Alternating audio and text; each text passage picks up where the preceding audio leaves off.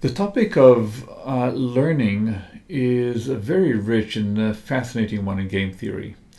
We will be able to sort of just get a taste for it, and we'll be focusing on two examples of learning in games. One method called fictitious play, and the other called no regret learning, and in particular an algorithm called regret matching. But the topic really is vast, and so let me say a few words before we actually look at the specific methods. First of all, we should recognize that learning in game theory is fundamentally different from learning in certain other disciplines, for example, as it's done in machine learning, in AI and computer science, or in statistics or in optimization. In those disciplines, one usually has in mind a single actor acting in an environment. Now, the environment is unknown to the agent. It may be stochastic. It may be partially observable, and so it's very difficult to figure out what an optimal strategy is. But there is a well-defined notion of an optimal strategy, and the goal of learning is to learn something about the environment and how to act best in it. In the case of game theory, the environment includes or perhaps consists entirely of other agents. So even as you're trying to learn and adapt, so are they. And so what ends up happening is you can't really divorce the notion of learning from the notion of teaching, because as you adapt, you're influencing the activities of other agents. And just imagine informally the situation where there are two agents who repeatedly drive towards each other playing the game of chicken, and maybe a drag racing by adolescents, and perhaps one of the so what they want to do is, of course, they want to just zoom straight ahead and have the others go to the side of the road and give them the right of way. Of course, if they both do that, they collide, and that's a bad idea. And so they sort of test each other, and over time dare more or less. So imagine that there's one driver who's an extremely good modeler of the other driver, driver 2. And so driver 1 learns very well whatever driver 1's strategy is. Driver 1 will learn what driver 2's strategy is and best respond to it. Over time, we'll figure it out, and it'll be a great responder. So it seems like you can't do any better than that. Well, imagine now that player 2 is a sort of a bully driver who doesn't really model the first driver very well, but just barrels ahead, not caring about the circumstances. Perhaps willing to take a few hits here and there to scare off the first driver. Well, what's going to happen is the second driver, who's a terrible learner and a very bad modeler of the first driver, is going to keep going straight ahead, and the first driver is a wonderful learner and best responder is going to learn to accommodate. And what happens is that the second driver was perhaps a bad learner, but a very good teacher. So that's one thing to keep in mind when you think about learning in games. And the other is that learning is an overloaded term, and there are many things you might learn in the context of games, and we'll be looking at a very particular slice. The context we'll be looking at is specifically repeated games, and when we speak about learning in repeated games, we'll really be speaking about strategies that, as they unfold, draw interesting inferences or use the accumulated experience in an interesting way. That is the nature of learning that we, and in fact most of the literature in game theory, considers. So with that in mind, here are two examples. The first, and this is perhaps the granddaddy of learning regimes in game theory, called fictitious play. And in fact, it really was not conceived initially, nor is today viewed as a realistic or effective learning method, but it does contain many of the elements that you see in more involved versions of learning. It was presented first as a heuristic for computing a national equilibrium in games. It turns out not to be a very effective procedure, but it is an interesting kind of basic learning procedure. The way it works is simply each agent starts with some belief about what is the strategy of their agent. Each agent best responds. The agent updates their beliefs based on what they observed in this iteration of the game, and the game repeats. As I said, this is a very general regime, and in fact this is a general regime of model-based learning, where you have a model of the agents which you best respond to and update over time. Fictitious plays is a special case where the model is simply a count of the other agents' actions so far, and you take their counts as their current mixed strategy.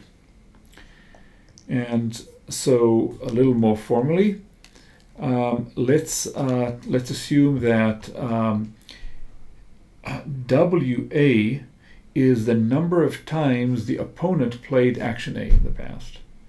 And there's some initial values for those that are non-zero. And then you simply play A with probability that is proportional to the time that it was played in the past. That's just a very straightforward, simple procedure. So you always, there's something a little paradoxical going on, because every agent, assuming, and we'll talk about two agents here, the two agents are always playing a pure strategy, and yet they're modeling each other always as playing a mixed strategy. So be that as it may. And we should also note that you need to worry about edge cases such as tie breaking. So what happens if you have two actions who were played an equal number of times in the past? Well, you need to worry about that. Here's an example of how it might work, and in the context of matching pennies. So matching pennies, again, two players, each chooses heads or tails. If they both chose the same, the first guy wins. If they chose differently, the second guy wins. Let's assume that these are the initial frequencies that they have in mind. And so I's belief about 2 is that 2 played heads with, a frequency of 1.5 and and tails frequency 2, and these are players 2's belief about players 1. Okay, now it's round 1. What should they do? Well, player 1 wants to best respond to his beliefs. He believes that this is the distribution of player 2, and he wants to match. So he's going to play tails, so he can match. This is the best response to this mixed strategy that he ascribes to player 2. So he's going to play tails. What about player 2? Player 2 has these beliefs, and he wants to mismatch. So since he believes that player 1 will play heads with greater probability than tails, he's going to play tails. So he too is going to play tails. And this stage is over. Let's move now to the next stage. At this point, what happens? Well, these are the updated beliefs of the players. Player 1 observed player 2 playing tails, so he increases the 2 to a 3. And so does player 2 increases his beliefs in what player 1 will do. So what do?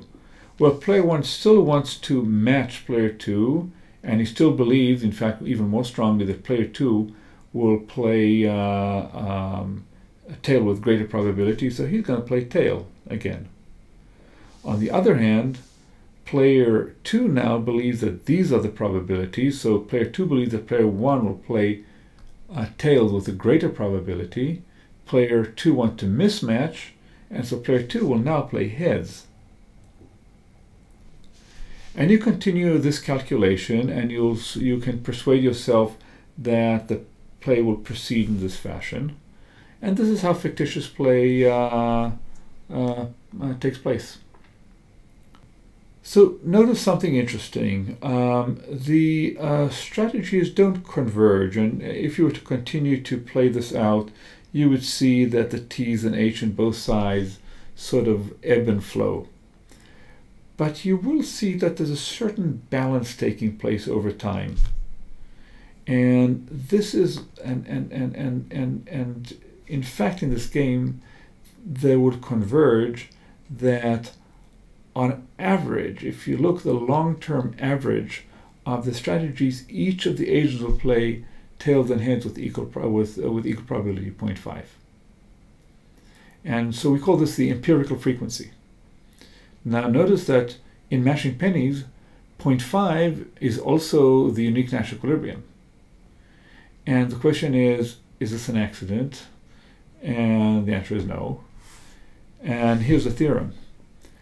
The theorem says that if the empirical frequencies of the players' plays converge in fictitious play, then they have to converge to a Nash equilibrium of the game. Now, they may not converge in general. That's why it's not an effective learning procedure in general, but there are a host of conditions under which even if the play doesn't converge, the empirical frequency does. And here are some of the conditions that are sufficient. If the game is zero-sum, if it's solved by something called iterated elimination of strictly dominated strategies, if it's something called a potential game, which we won't define here, or if it is a 2-by-n game, in other words, one player has only 2 strategies, the other may have more, but it has what's called generic payoffs, which we also won't define here. But the main thing to take away from this is that there are some sufficient conditions that do guarantee that the empirical frequency of play in fictitious play will converge, even if the play itself will not. Let us now switch to a very different form of learning. It's a whole class of learning called no-regret learning. And it's different in a fundamental way. First of all, the methods themselves will not be model-based. They will not explicitly model what the other agent is doing, but rather will adapt the strategy directly. That's one difference. But perhaps more fundamentally, in this case, we don't start with a learning method, but we start with a criterion that we want the method to satisfy, namely the no-regret criterion.